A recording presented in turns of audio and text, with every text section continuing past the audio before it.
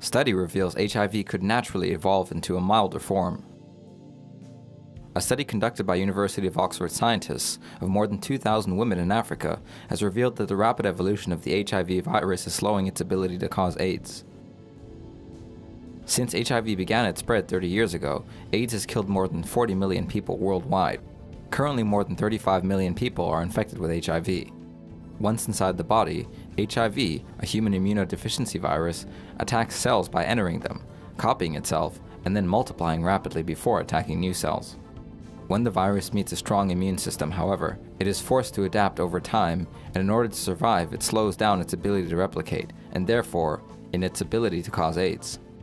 Scientists believe antiretroviral drugs are also forcing the virus to evolve into a milder form by preventing the virus from entering its cells or multiplying once inside the cell. In the last decade, scientists say, the average time for an HIV infection to develop into AIDS has increased from 10 to 12.5 years in Botswana. Scientists, however, warn that even a milder form of HIV can still be dangerous and eventually develop into AIDS.